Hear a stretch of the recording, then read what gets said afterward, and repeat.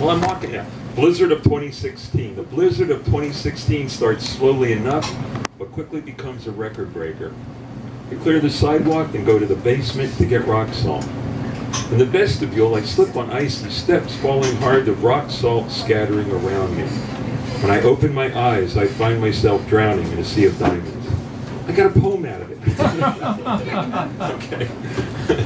This is an older one I've been reworking a lot. It's called Terminal.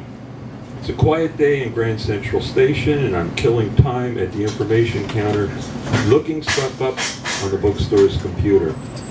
There's a sudden commotion outside the front window as a crowd of people runs up the ramp towards 42nd Street, yelling and waving their arms. Something must have gone horribly wrong in the terminal. Maybe someone has a gun or a bomb. Perhaps it's the terrorist attack we've been anticipating for so long. And just like that, they all come running back down, still shouting, just like in a Marx Brothers movie, and it finally gets the manager's attention. Now even he knows that something bad has occurred. As panic sets in, he gives the order to evacuate the store. We ask the customers to please leave quickly.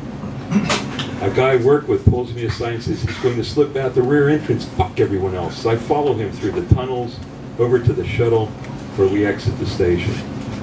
When we reach street level, we see a horrendous sight. The sky is blood red, and though it's summer, snowflakes are falling and coating everything. I figure that a plane must have crashed into a nearby building. All I want to do is flee this nightmare, but we've been told that if disaster strikes, we're supposed to assemble on the corner of 43rd and Madison, where a roll call will be taken to make sure everyone got out okay.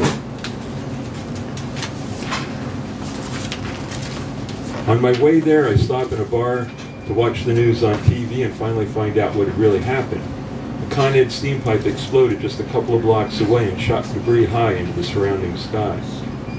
I toss back a few, glued to the screen, and forget all about the bookstore.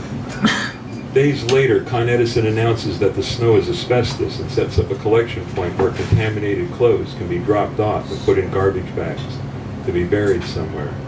But I can't afford to trash mine, so I simply wash them and hope for the best. Thank you.